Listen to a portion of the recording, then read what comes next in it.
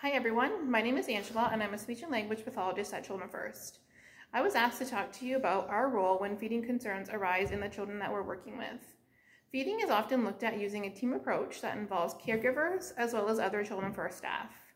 We also want to make sure that your child has been seen by his or her doctor, just to make sure that we're ruling out any underlying medical concerns that may be contributing to the feeding difficulties. As a speech and language pathologist at Children First, our role involves evaluating your child's oral motor skills required for feeding, your child's chewing skills, as well as your child's ability to swallow. We look at the structure of your child's face, their lips, their jaw, their tongue, as well as structures inside your child's mouth. We also want to see if these structures are functioning the way they should be. We also look to make sure that the structures are symmetrical, so making sure that we're not seeing any drooping on either side of the face. We also want to assess the strength and tone of the muscles. We look at the range of motion of the muscles as well as how all the movements are coordinated. We also want and like to observe the child while eating or being fed by caregivers using foods from home that the child may be offered during a mealtime. These foods may be preferred foods that they enjoy or non-preferred foods that they maybe have difficulty eating. We look for a variety of things depending on the child's age and food repertoire. We may look to see how an infant or young child is using a suck-swallow pattern to drink from a bottle. As well, once your child begins to eat more solid foods, we like to see how they are containing the food in their mouth, how they're able to move it around in their mouth, how they're able to chew the food, and then finally, how are they able to swallow the food. Like I mentioned before, it's important to make sure that there are no underlying medical concerns that may be contributing to the feeding difficulties.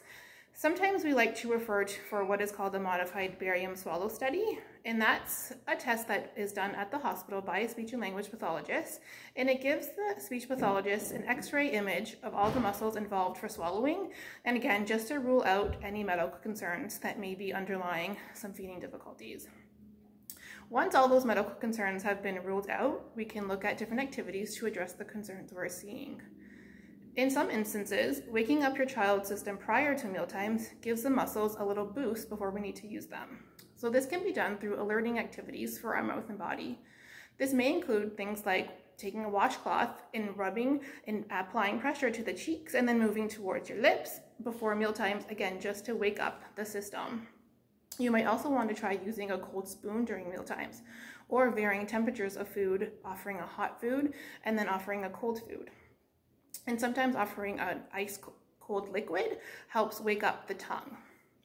Activities to improve chewing can be simply just doing the motion of the up and down chewing with your child.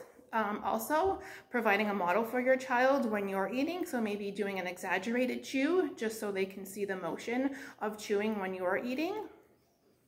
As well, placement of food helps with chewing. So you might try to place the food towards the side of your child's mouth, and then remembering just to alternate sides, just giving both sides the ability to grow the muscles, and then hopefully building a more mature pattern over time. As well, regular exposure to various oral motor inputs can also be helpful in building muscle tone and movements. Things like biting and chewing and blowing are good activities to try. Some examples include making an edible necklace or bracelet with Cheerios or any cereal that your child can bite off. As well, using straws that are twisty or a little bit narrow just require a bit more effort to pull the liquid through the straw. As well as trying something a little bit more thick, so a smoothie or a milkshake, again, just gives your lips just a little extra effort to pull up through the straw, so that would be a good activity to try. Also, blowing bubbles in water through a straw, or just blowing bubbles as a fun activity to do with your child is something that would help strengthen those lip muscles. Playing straw games, so if you take a straw and blow through the straw and try to move the pom-poms in a pom-pom race, or cotton balls, or if your child's not quite able to blow through a straw, you can just blow without the straw. To build up those muscles.